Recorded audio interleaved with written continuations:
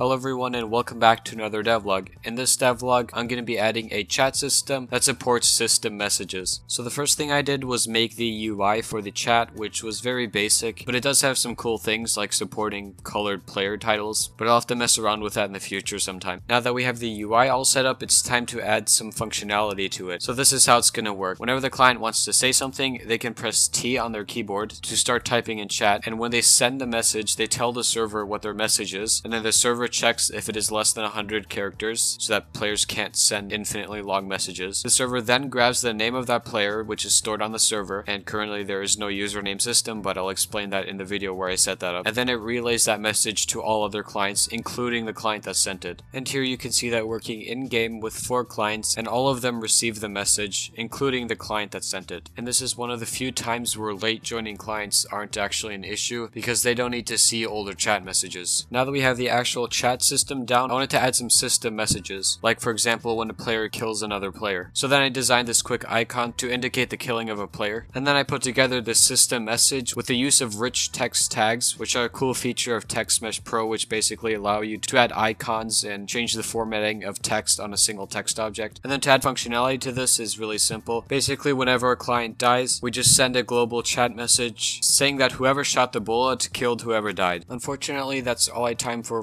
today. I hope you enjoyed, and I'll see you in the next devlog, where I'll implement the scoreboard I promised this devlog, but unfortunately I ran out of time because school started, so I don't have as much time to make devlogs, but I'll still try to do as much as I can with the time I have.